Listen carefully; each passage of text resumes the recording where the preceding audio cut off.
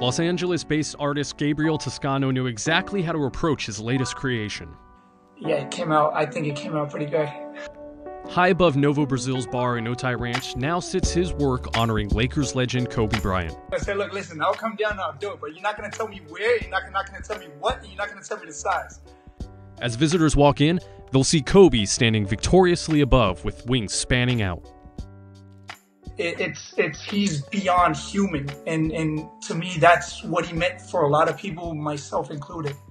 It took Gabriel 2 days to finish. To me, it was absolutely. I told him I'd be honored to do it. So, and then he gave me the green light. He said, "Do whatever you want, as long as if you do something for me, it's you got the green light to do whatever you want."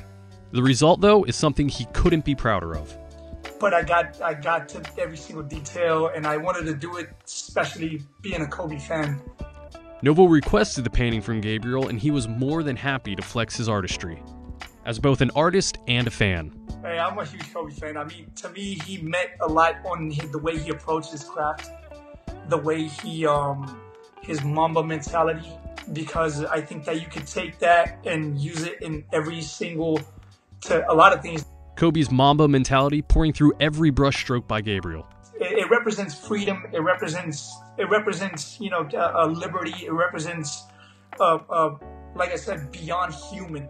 Now inspiring others who walk through Novo's doors. And yeah, man, I hope I did him proud.